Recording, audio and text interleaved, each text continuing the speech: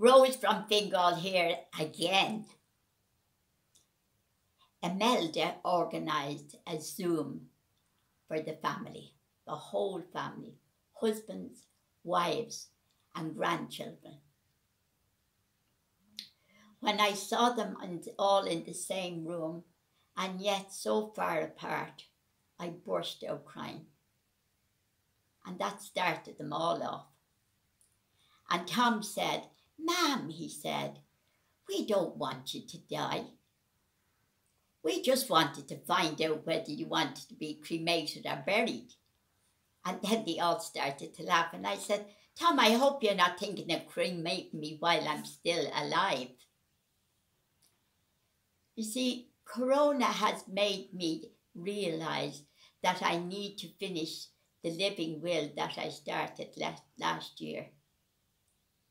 I am getting a bit forgetful, and it's best to do it before I lose my marbles.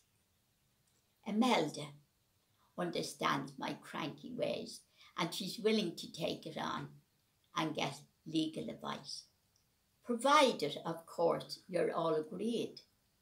Well, we have been talking about it, Tom said, and we've agreed. Imelda is the best person for the job, and she won't be left on her own. We will all help out. And then they lifted their glasses and toasted and thanked Imelda. And she said, "God, I wonder what I'm letting myself in for." And I said, "I've just another thing to say to you. I just want to say thanks for being such a wonderful family. I don't know how you all survived. I loved you so ferociously." Your dad was the quiet one. "Yes, he was," Tom said. "Do you remember, Ma'am, when he had a few jars, you used to persuade him to sing that song? What was it?" And I said, "Scarlet Ribbons.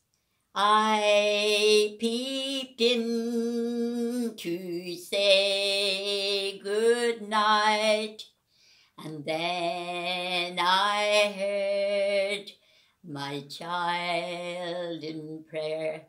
And then they all sang. And then we all cried.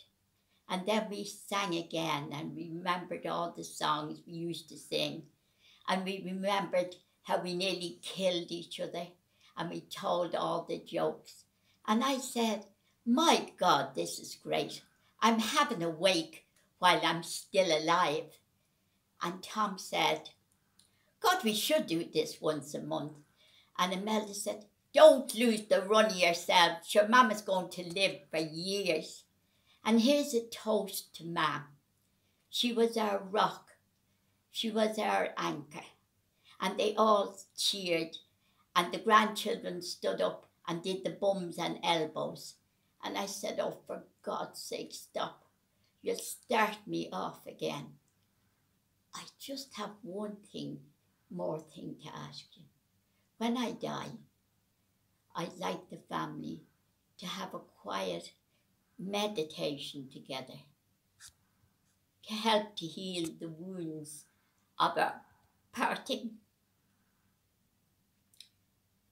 And then I suppose you'll all have a mad hoolie. And I want you to sing Scarlet Ribbons for your dad. And I'll be with you in spirit, zooming over the rainbow."